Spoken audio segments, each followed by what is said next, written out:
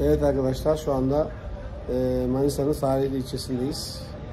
Salihli ilçesinde ülkemizin yerel kuşları olan Manisa azmanı ve buna ilişkin diğer ırklarla ilgili küçük bir röportajımız olacak.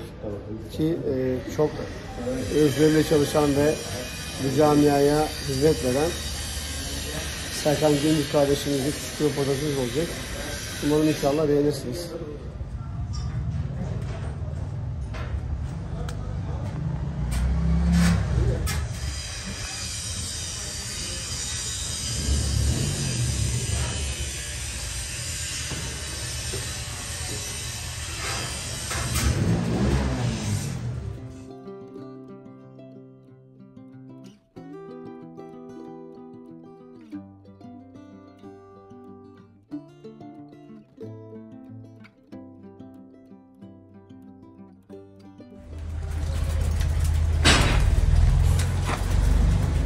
Evet arkadaşlar, geldik Manisa azmanın yatağına. Serkan kardeşimizle ben daha önce başlık yaptım. Gelebilirsiniz. Terkleri değiştirmeyi unutmayın, bir zahmet. Bunlar işte eski olanlar tepesinde. Evet. Şimdi Serkan kardeşim, önce kendi tanıtır mısın? Evet. Ben tanıyorum da. Evet. Diğer arkadaşlar tanımak istiyor. Evet. Manisa Salihli doğumluyum. Manisa Salihli'de ikamet ediyorum. Manisa azmanı ve hünkari ağırlıklı güvercin besliyorum. Diğer güvercinlerde merakım var. Kendimi güvercin meraklısı olarak tanıtabilirim.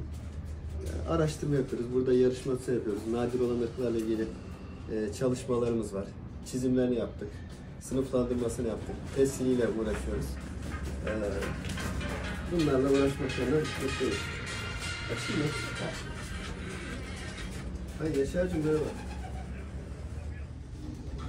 Biraz önce de bahsetmiş olduğunuz gibi Serkan kardeşimiz birçok yerel ırklarla uğraştığı gibi aynı zamanda kendisi de Türkiye Güvercin Federasyonu kısa bir ırklar adına çalışmalarımız var. Aynı zamanda yetkiliyiz. Yani doğru mu?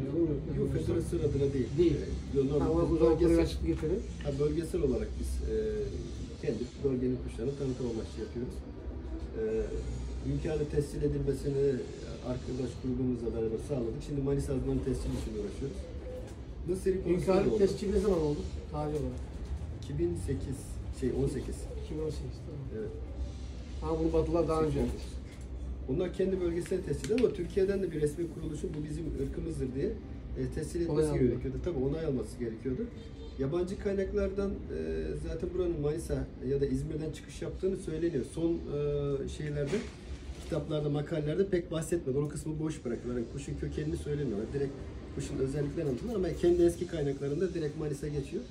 Yani şey yapamazlar, kendi geçmişlerini reddedemezler. O zaman orada bir sıkıntı yok. Burada çıktı. Ya bize yakışan orada da baksın, onlar da baksın. Hani bizim kuşumuza bakması, onların bizim de güzel bir şey. Burada şey var, bizim kendi memleketinde bu kuşu güzel şekilde yaşatmamız, korumamız lazım. Güzel olarak göstermemiz lazım. Bu şimdiki kuşlar da 100 yıl önce burada... Bunları ne diyoruz şu anda? Bunları ne diyoruz? Eski ismini bildiğimiz karabaş, yabancı ama çoğunu bildiği vizör diyorlar. Ya bunlarda şimdi lekeler var. Şu an şey değil, tam oturmuş değil ama biz bu kuşlar hep ileride birer tane karşılaştığımızda bunları biz geçmişte bunları yaşama, üreme şansı vermedik. Hani bir tane bulduk ya da arkadaşlar buldu. Aynısından bir tane eşleştirmedi. Ben şimdi özel bir metotla onu eşleştirip bunlardan çıkarmıyorum. Bunları birbirine benzeyenleri aldık. Eşleştiriyoruz, artık birbirine yakın çıkmaya başladı. Ama bildiğim kadarıyla yıllar önce böyle şeyler, renkler vardı. Vardı. O yüzden buradayız. Hani şimdi bazıları ya lekelidir ya yapma değil yani. O yüzden kendi var. 15-20 yıllık hafızamızla şey yaparsak bu kuşlar yok. Ama vardı bu. Yabancı kaynaklarda da geçiyor, bizde de geçiyor. Şimdi biz eskiden vardı diye onun peşindeyiz. Ya da Manisa azmanı da hani ya eskiden vardı. Şimdi üreme şansı verdik sadece. Ben bunu ne kırıyoruz ne kendi arasında da basıyor. Hünkari her kuş birbiriyle eşleşemez. Kanat düz eşleşmez. Yanlışlar. Bunların içinde yanlış eşleşmiş ve sonuç çıkan da vardır. Bazıları sürpriz olacak ama sonuçta torunlara ulaştık. Torunlardan güzel çıkmaya başladık. Eliye bunu çıkarttık. Bunları ne adı ediyorsunuz? Karabaş. Karabaş. Ama yurt dışında da yok şimdi bunlardan. Orada da kalmış. Modern bir iki tane var. Mecbur birinin yapması lazım bunu.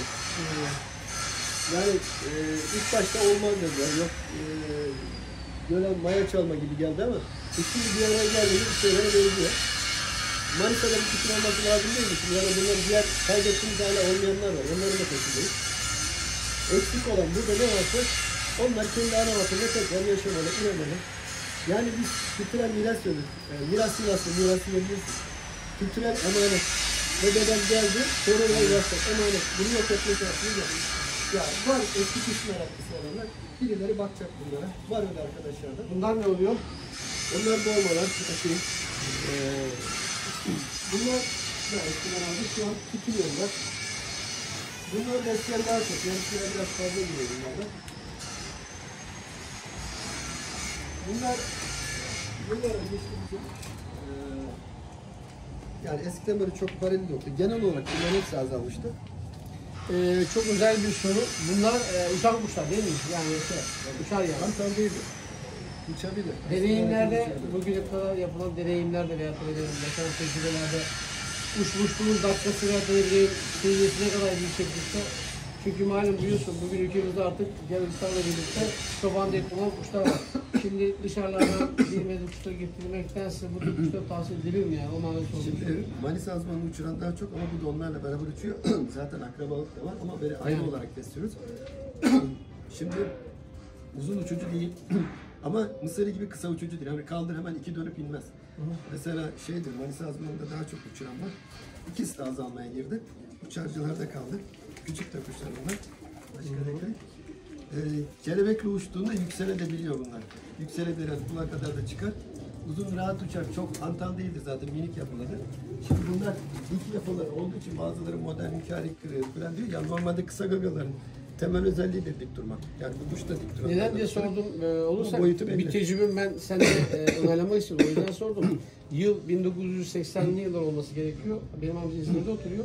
Bize getirmişti bunlardan. Bu tarz mesela bir de şu sarılardan getirmişti. Kuşlar nokta oluyordu. Evet. Nokta oluyordu yani. Nokta oluyordu. Yani 15 yılda rahat uçuyordu. O yüzden sordum onaylamak için. Evet uçuyor. Bunlar aynı zamanda kullanılabilir. Keyifli uçardı yani olmazdık. Mısırlar çabuk iner de. İniciden geldiği söyleniyor hatta ismini. İniciden enice olmuş falan diyor ustalar. Tabi bunlar da şeydir, uçkundur. Ama şu an günümüz şartlarında uçuran sayısı az. Apartmanlar çoğaldığı için. Bunların da genel özel işte böyle dik duruşlu kuşlardır. Şey değildi. Şimdi kuyu zamanı biraz bozuk. Ayıramadım aslında. Getireyim.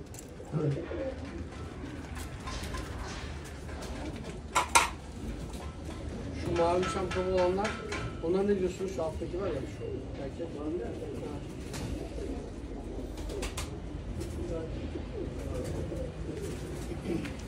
Çavuşlu diyorlar. Ne diyorlar? Çavuşlu. Çavuş Çiftliği var şurada. Bunlar çam kabuğu. Çam kabuğu. Bu biraz Tüylü şu anda hayvanlar da. sümbüllü grubunda. Bunları biraz nedense hani çok moda olmadığı için biraz şey değil. Kötülüyorlar ama ya şimdi bir kuşun suçu mudur hani bir para etmemek şey yapmak. Ya şimdi Allah yaratmış şunun güzelliği. Ben bayılıyorum buna. Bu sene hatta hedefim bunlarda yapmaktı. Biraz modaya ters düşüyoruz o zaman ama olsun. O zaman şöyle bir soru sorayım ben tekrardan olayları toparlamak için. Gelecek peki nesillere veya genç arkadaşlara öneriniz ne olur? Özellikle siz çevrenizdeki insanlara. Nasıl çevrenizdeki? Kaldı ki ülkemizin her yerinde bunlardan aşağı yukarı var yani. Var, çoğalıyor da. Ege Marmara bu konuda uçtu. Yani başkasının sevdiğine değil, insan kendi sevdiği kuşa bakmalı. Orada daha başarılı olur. Şimdi biz modada etkiliyoruz ama moda basit bir şey değil tabi. Hani bir saç tıraşı bizi, kıyafeti bize etkiliyor. Böyle şimdi 10 sene önce giydiğin kıyafeti şaşıyorsun ama o zaman moda olmuş. Ya da şuraya bir rozet koyuyor. Fazla para veriyorsun rozet vardı. O sene o moda olmuş takım elbiseleri. Ya şey değil, mahalle baskısını yemek. Şimdi biz modaya biz de uyduk. Yenildiğimiz oldu. Mahalle baskısı biz de yedik. Bir kuşumuzu kötülerdi. Cevap veremedik. Ama şimdi cevap verebiliyorum. Bunu kötüle. Ya bunun yemini ben alıyorum. Sen almıyorsun. Ben buna bakarım. Yemini ben kaçırırım. İstediğim kuşa bakarım. Güzel mi? Güzel. Kötü diyemiyor ama satılmıyor, tutulmuyor. Yani tutulmasın. Ama sonra arıyoruz, bulamıyoruz. Herkes çocukluğunu kuşa. Ben herkes buluyorum. Herkes çocukluğunu kuşa arıyor. Ama ondan sonra da bulamıyoruz işte. Terk ediyoruz. Şimdi bir renk kötüyü. Şu altın mesela bu her yerde az. Mesela Allah nasip etti bunu çıkardık. Hazır almadık.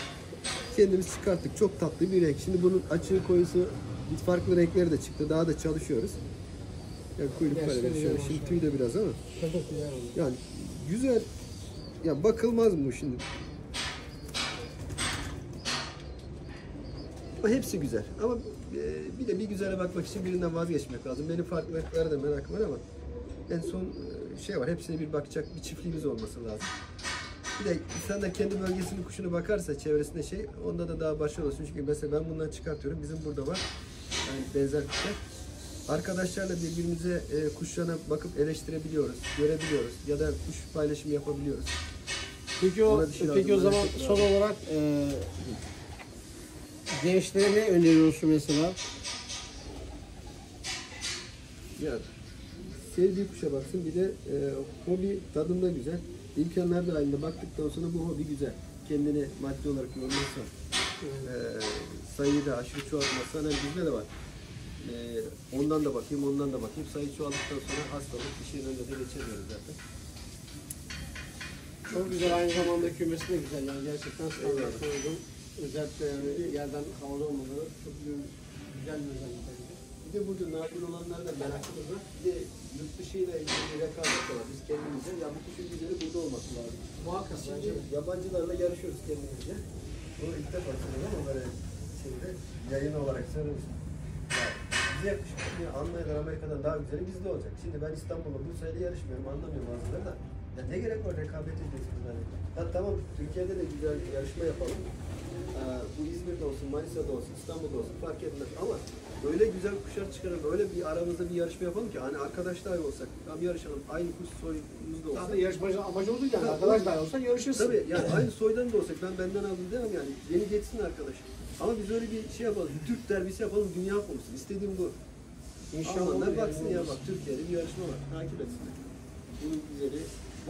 Son olarak bir cümle arkadaşlara, son olarak. Yani yetiştiricilik konusunda da hem ırk özellikleri bilinmesi lazım, hem yetiştiricilik konuları bilinmesi lazım. Doğru adresten bilgi alması lazım. Doğru adresten tabii. Şimdi güzel kuşa sahip olursun ama güzel kümesin yoktur ya da yetiştiricilik zayıfsa onu kaybedersin. Biz de yaşıyoruz bazen, bildiğimiz şeyleri de unutuyoruz. Basit işte biyogüvenlik kuralları hatası yapıyoruz, kuşları hasta ediyoruz. Yaşıyoruz yani genel olarak yetiştiriciliği yapamıyoruz. Posta güvercin besleyen arkadaşlardan öğreniyoruz. Onlar biraz daha iyi. Bir de veteriner ekiplerden. Yani onlardan şey yapabilirler. Herkes biliyorum diyor da herkes bilmiyor hastalık konusunda. O kadar kolay değil hastalık. Gerçekten tabii ki. Son cümle. Bu hobi tadında güzel. Son bir cümle. Yani kısa ve öz bu camia yani. Bu bazıları çocukların güvercin bakmasını istemiyor. Ben istiyorum. Yani bu hobi güzel. Ama burada bu hobiyi çocuklarımıza bırakırken bu düzenin yanlışlarını da söylememiz lazım. Hani yalan, yanlış alışverişler, bir şeyler, kısır kuş satmalar, bir şeyler, bunlar normalleştirilmesi lazım. Ayıp ve yanlış olanlar yok adette kuş yakalama falan. Yanlış. O zaman biz kendimize özgü bir cümle kuralım. Diyelim ki iyi kuş parayla alınmaz, iyi kuş değil alınır, dost alınır. Doğru mu? Doğru. Evet.